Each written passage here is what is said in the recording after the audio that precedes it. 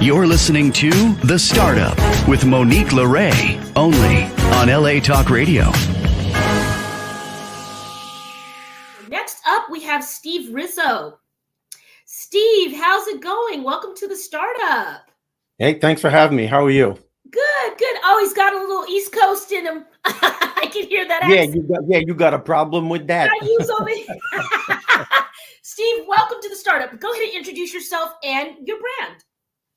Well, I am 25 years as a stand-up comedian. At the pinnacle of my career, I left stand-up to become a motivational speaker, and I've been doing that since, and it's the best move I ever made. I love that. So Elevation Fitness, is that the brand, or it's a Steve Rizzo?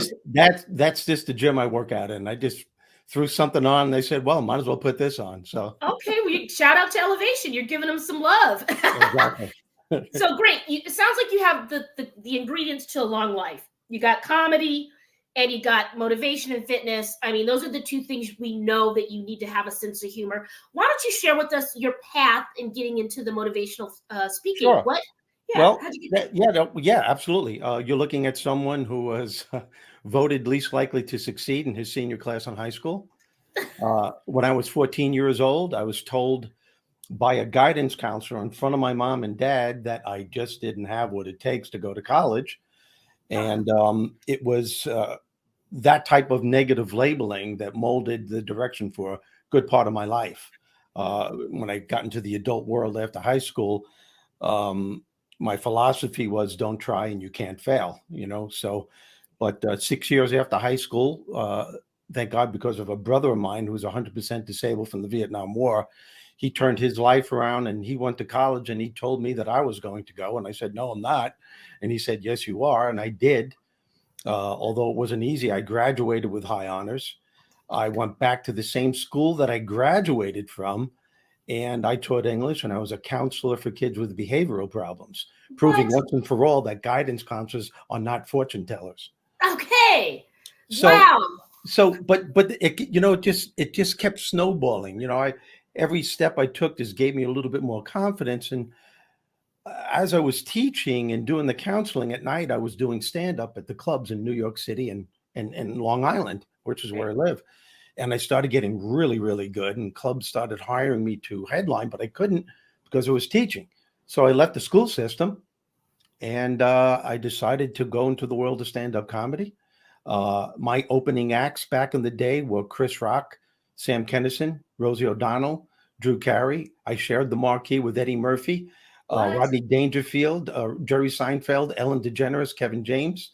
And I'm not saying this to impress you. Well, yes, I am, just a little bit. Hey, it's an accomplishment to get your name on the marquees with yeah, but and it was great. Come on, you got to brag about that. yeah, but actually, at the pinnacle of my stand-up career, though, I had this calling to do something else. And I decided to go, and I knew I had a calling because that teacher was still in me, and I had this calling to do something in a more profound way. And I just delved into being a motivational speaker, and that's what I do. So, I love this. But there's a lot of humor involved in my presentation, though, Yeah. And Monique, I think that, excuse me? How could there not be, right? Well, yeah, and it fits perfectly because, and I think you'll agree, the attention span of the average audience today is very, very minimal, and because you could be up there, and unless you have some kind of entertaining value, you run the risk of losing the audience because they start pulling up their phones and they're texting. Oh my gosh! So my first 10 minutes, 5-10 minutes, I do nothing but make them laugh. I can see them relax, and sometimes I speak to 10,000 people. And I could see them relaxing. They trust me. And I give them the message, and it's like laughter, message, and it's like a laugh and learn situation. So I really like that you're adding that teaspoon of sugar helps the medicine go down kind of approach. And where are you seeing your teaching going for the next year, for the first quarter, Q1 of 2024? Who's your dream client? Who haven't you mentored yet that you're looking to identify? Well, most of my clients are Fortune 100, 500 companies. Wow. And what I'm doing now, which is it's a great question. what I'm doing now is my book recently came out, Conversations with Bob, Nice. and Bob is God. Okay. Okay. So, Hey, so God. Hey, Bob. in case your viewers are wondering how does he get the name Bob, you have to read the book to find out. It's all dialogue. It's between two characters, Bob and Bernie. Bernie resides in the negative zone, where challenges get blown out of proportion and problems turn into emotional havoc. And he blames God for his life not working. It just so happens something happens to Bernie. He has a heart attack. He winds up in this place where he thinks is heaven, and he meets this person by the name of Bob. And then when he finds out it's God, he tells Bob, "You never answered my prayers. You know how hard I tried. I pleaded with you. I begged you. You know how hard it is to look at your friends and they have everything you want. And no matter how hard I tried, nothing worked. You never answered my prayers." And Bob listens and says, "I did answer, but you pray with the same negative attitude that you have about your life, and yet you expect a miracle." So Bernie says, "Well, isn't that what you do? Isn't that your job to create miracles?" So Bob says, "Have you ever heard the saying, God helps those who help themselves?" He said, "Yes, I heard it my whole life." He goes, "Apparently you don't know what it means. You have to meet me halfway, Bernie, and you never did. You pray for success, but when it's not coming your way within a week or two, you run around in your negative rampage again, saying the figures, my prayers aren't answered again, and yet you expect me to help you." So the whole book, Bob gives Bernie what he calls common sense success strategies and shifting habits to turn his life around. So I created this program from the book called the Bob Factor. Oh. And it's the subtitle is Transforming Your Life from Failure to Success, from Unhappiness to Fulfillment, and from Lack to Abundance. And all of the strategies are the same strategies that are within the book. It's entertaining, and it's the reason why I was put on this planet. It took me my whole life to figure that out. Isn't that a beautiful gift, though, that you're giving to yourself and others, that you did discover it? And why don't you hold the book up one more time, Steve? You guys, this is a great time for Christmas, for Hanukkah, for Kwanzaa, whatever you're celebrating. Conversations with Bob. It'll fit in the stocking. You just roll it up, put a little ribbon on it, package it up. You're selling it on Kindle and Prime, right? Where are you selling it? I could send you, well, you can go to Amazon. That's the best place. Go to yourinnerbob.com.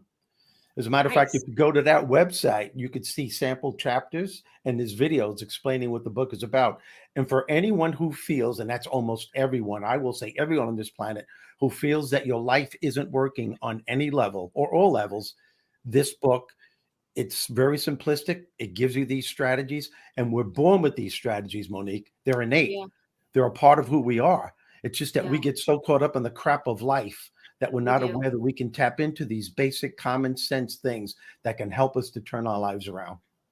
I love what you're doing, Steve. Keep your valve open, everybody. Abraham Hicks always says you got to open your valve. You've got to let it in.